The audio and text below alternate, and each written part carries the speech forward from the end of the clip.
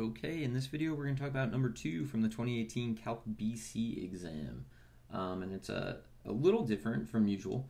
We're given a density function and asked a bunch of questions about it. So we are told that the density of, what is it? It's the density of plankton cells in millions of cells per cubic meter is modeled by this function, P of H. And we know that it's valid from 0 to 30. And it's in millions of cells per cubic meter, so kind of a lot going on there. But the first question is to find P prime of 25. So that's definitely a calculator question. So I just grabbed a calculator and I evaluated it. I got P prime of 25 is approximately negative 1.179. And then what we want to do is we want to figure out the units. So P of H is in millions of cells per cubic meter, and then H, we're told in the problem, is in meters, so it's millions of cells per cubic meter per meter, and then we need to interpret this in the context of the problem. So alright, so when the depth, so H is going to be 25, so when the depth is 25 meters, the function we're dealing with here, so it's the density of plankton. So the density of plankton is going to be, so since I got a negative, I'm going to say the density is decreasing.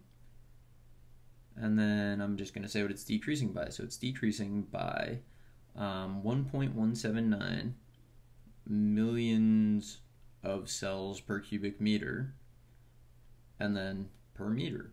And that's how I'm gonna write my answer. And do I completely know what that means? Yeah, I think I kind of do, but it's a little weird anyway. But that's how I'm gonna write my answer. I like to write them that way. I think it makes the most sense to say millions of cells per cubic meter per meter rather than to combine those units and try to make sense of it. So let's move on to part B. So in part B, we still know the density, and we are asked to consider a vertical column of water with horizontal cross sections of constant area 3 square meters.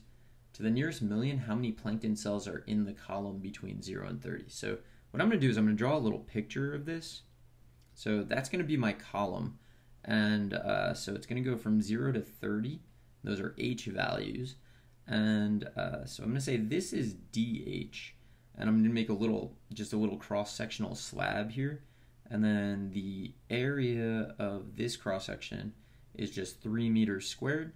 And then DH is also measured in meters because it's slicing H, which is measured in meters. So the volume of that little slab is 3DH, area of the base times the height. So it's 3DH. So the mass, or the quantity I'm looking for here, is just volume times density.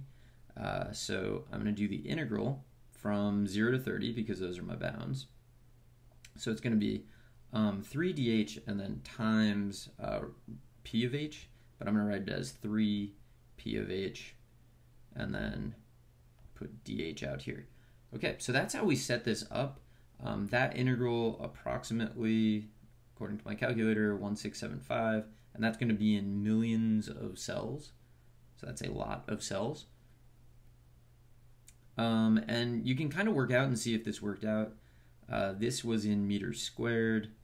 This is in millions of cells per meter cubed. And this is in meters. So the overall units work out to millions of cells, which is exactly what I wanted. So here's a screenshot of my calculator. You can see how I did the previous problem, and you can see how I did this one. And moving on to the next part. So the next part's pretty weird. We're told that we have another function, u of h, and we know that 0 is less than or equal to f of h is less than or equal to u of h for all h greater than 30. And we also know the integral from 30 to infinity of u of h dh is 105. And first thing we need to do is we're told that the column is k meters deep, k is greater than 30, and we want to write an expression involving one or more integrals that gives the number of cells in the column. So we're looking for the total number of millions of cells. And so what we want to do is what we got from 0 to 30, which was this. So this is one of those problems where you just have to keep going. Even if you got the previous part wrong, just use it and move on. So this is what we got from 0 to 30, and then we're going to add more from 30 to whatever k is.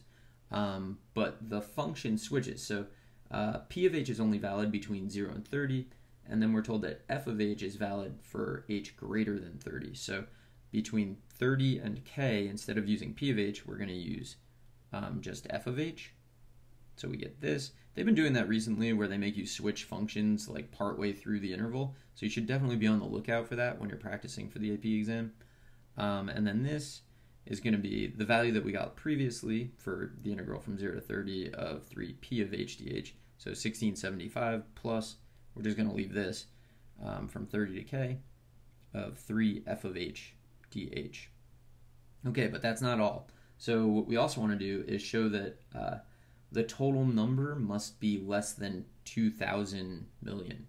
So this is where this weird inequality comes in. So since we're told that 0 is less than or equal to f of h is less than or equal to u of h, we can establish a lot of inequalities.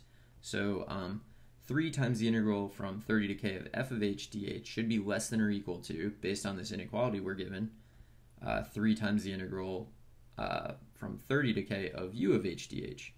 And then since u of h is positive, the integral from 30 to k is finite, must be less than or equal to the integral from 30 to infinity. So this thing is definitely less than 3 times the integral from 30 to infinity of u of h dh. So a lot of inequalities here. But the integral from 30 to infinity is just 105. So we can say that the first thing we wrote in our inequality, so 3 from 30 to k of f of h dh. So you gotta, if you need to, you can pause and read through it again. That first part must be less than 3 times 105, which is that absolute right bound of our inequality, which is 315. And then, so we said that, I'm going to say, therefore, the integral from 0 to 30 plus the integral from 30 to k must be less than 1675 plus 315, because 315 is definitely bigger than the integral from 30 to k of 3f of h dh.